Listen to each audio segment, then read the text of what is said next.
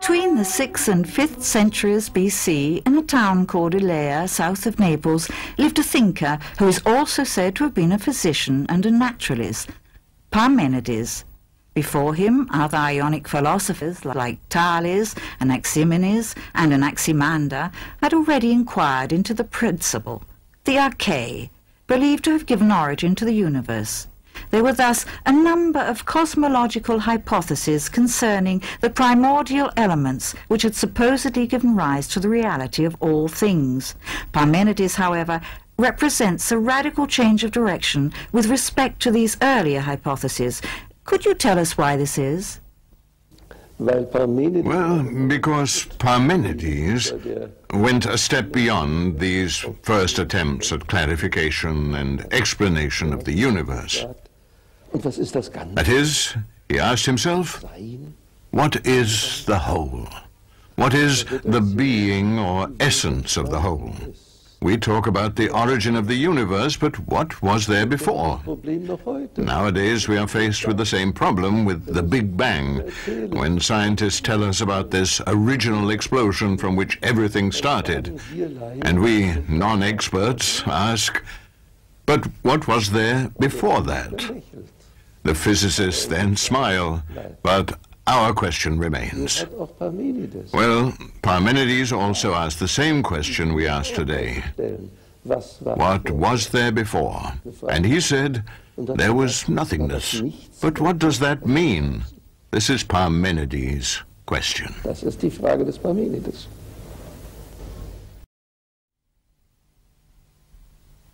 Professor Gadamer, what is the true meaning of the term philosophy? Der Ausdruck Philosophie. Our use of the term philosophy is really a modern one, going back into the 17th century, when the concept of modern science took its place alongside that of the total knowledge of mankind. In the history of thought, there is a single exception to this use of the word philosophy, and it was not among the Greeks as a whole, but rather only with Plato. Only Plato said it is not knowledge, but rather striving for knowledge that sets man apart. That is why the wise man, the sophos, is the Greek ideal. Plato was the only one to say, this ideal is more than men have any right to expect, since they are always underway in search of knowledge.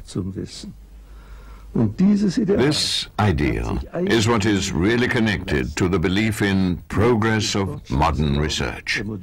It is very interesting that a truly balanced culture does not believe in unlimited progress, but rather in the maintenance of order.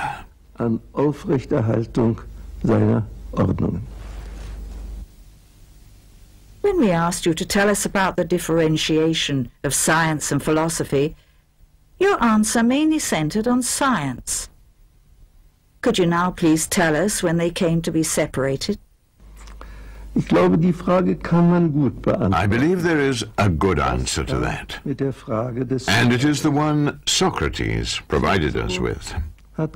Cicero said it was Socrates who brought philosophy back down from the heavens, from astronomy and the workings of nature, back down to the man in the street, with the question, how should we act? That seems to me to be the beginning of the separation of a theoretical stance from a practical one. What should we do or not do in order to build a reasonable, a good, a happy life? Ein vernünftiges und gutes, glückliches Leben aufbauen zu können.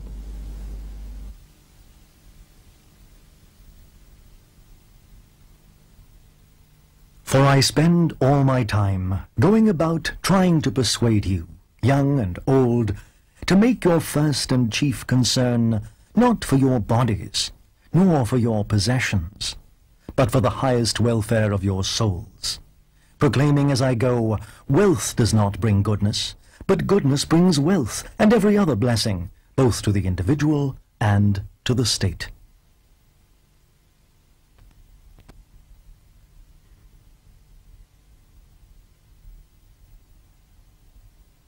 The Western form of thought is dominant today. In your view, is this due only to technical development, or also to the fact that philosophical reflection is well established in Western thought? Sicherlich ist es eine geistige. It has indeed been decisive in the life of the mind that our destiny was shaped by the dominance of European, Western civilization.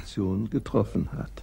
Sicher war es. Certainly, it was the Greek beginnings that created such things as mathematics and proof of mathematical truths. Weise für mathematische Wahrheiten.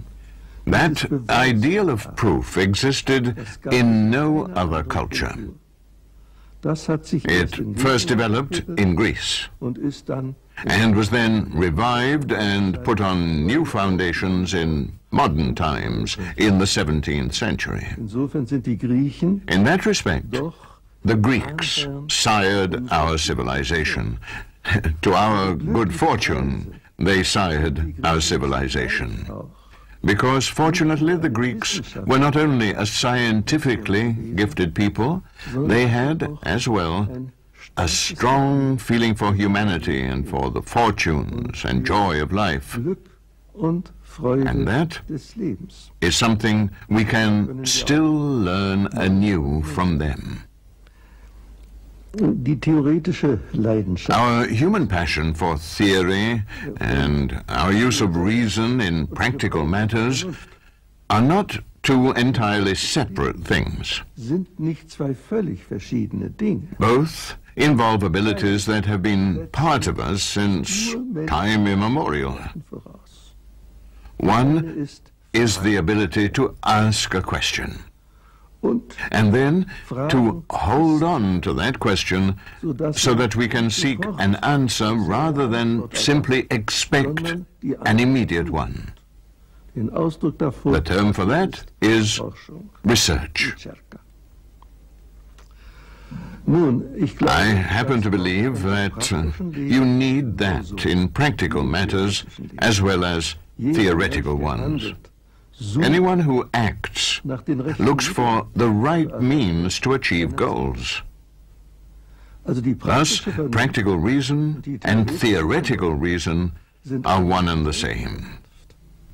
am Anfang At the beginning of all this stands our primordial ability to step back from the immediate stimuli of the world, to want a future. und And that means Zukunft asking zu wollen. questions. Und das ist Fragen können.